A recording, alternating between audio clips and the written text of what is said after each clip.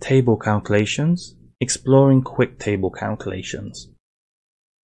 Tableau's mission is to help people see and understand data, and as such, Tableau has given us quick table calculations. We will use and leverage quick table calculations to start our exploration of table calcs. So, with that said, let's dive into Tableau.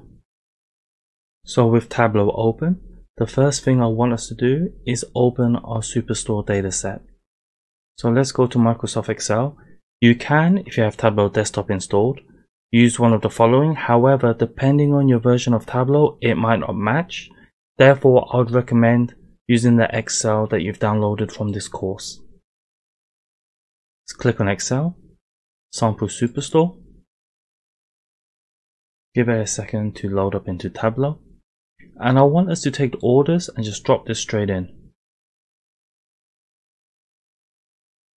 Once the data is loaded, let's go to our sheet. And from here, we are going to start exploring quick table calculations. Firstly, by building some visualizations. Let's get straight into it. I want us to take order date and I want to drop this into columns. Fairly straightforward. I want us to take sales and drop that into rows. Again, nice and simple as a start. I want us to right click on year and I want us to select, for now, continuous month. So this will give us a nice trend. This looks pretty good at the moment. However, I want to break this down per year. So let's bring in order date again, drop it into columns. So now we can see the trend for each individual year. That is pretty good. Now lastly, because I am a big fan of bar charts, I will not lie. Let's change this to bar charts. Now, what we've done here is we've rendered our data visualization. We have rows, which we've put sum of cells. We've split this by headers based on year, and within each header we have an axis based on order. So this gives us a nice visualization. This is pretty good. However, simple question is that now that we've aggregated 10,000 records to produce this visualization, what happens if we want to do a further calculation, i.e. a very common one is a running sum. Which year had the highest running sum or the highest total? For this, we are going to leverage a table calculation using quick table calculation functionality. So what I am going to do, follow along, is take cells and drop that onto rows. So what we've done here is we've duplicated. So we still want to keep our monthly values. That's still pretty valuable. I like that data. It still works for me. However, I want us to have a cumulative total now. So let's right click on the copy or the second field that we've added in. Let's go to quick table calculations. And you can see Tableau provides the following calculations out of the box. Common calculations that we can use. So let's select running total. As you can see now, Tableau has created us a running total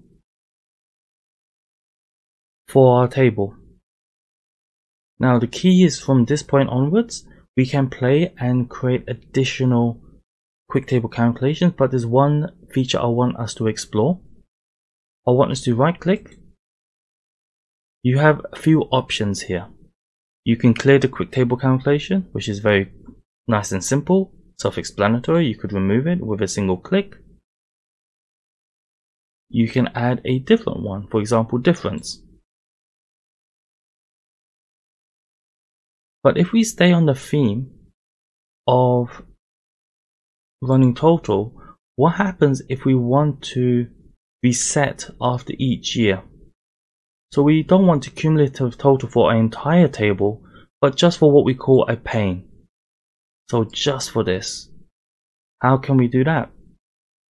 Well, if we right click on the quick table calculation, you also have compute using.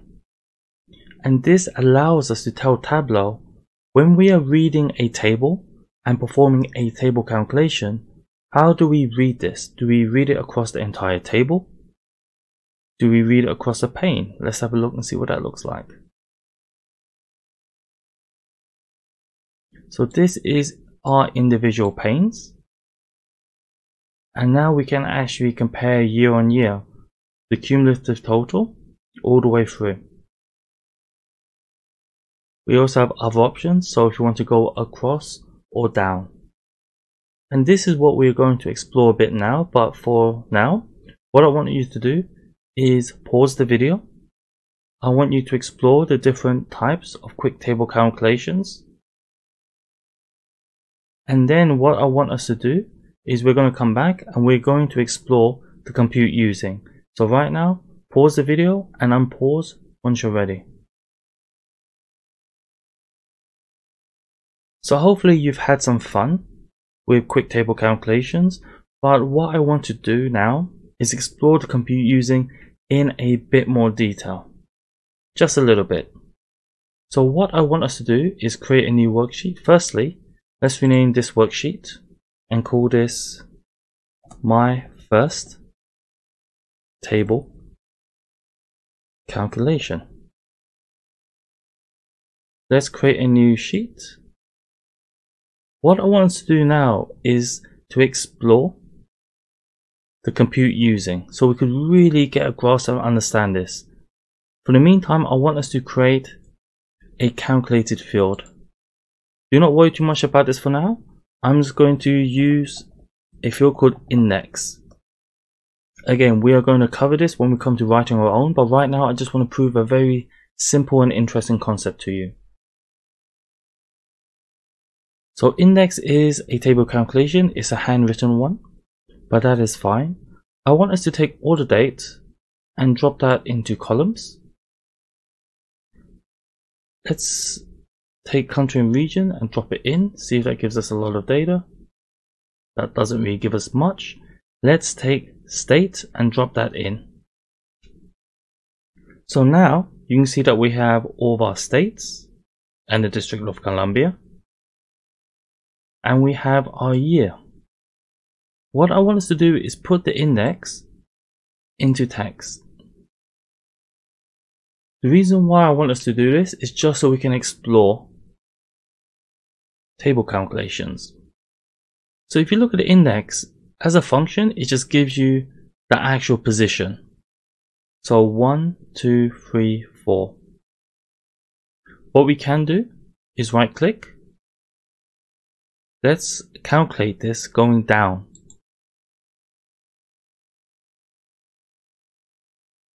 So you can see we have a table calculation, something that's written. Again, we'll cover writing our own throughout the rest of this section. The key thing here is that we have a very simple calculation which tells us the position relative to the table.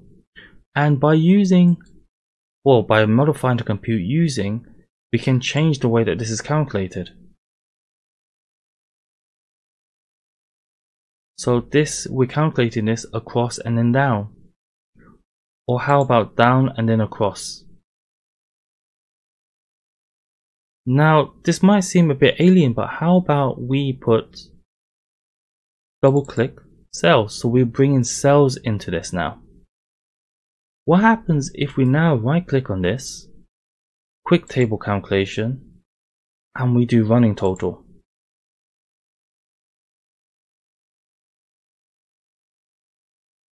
Think about what we're showing now. Let's remove index. Let's add the normal cells as well. And let's put the sum of cells, the table calculation, underneath. So if you go look at Alabama, you can see you have cells. So that's your cells column.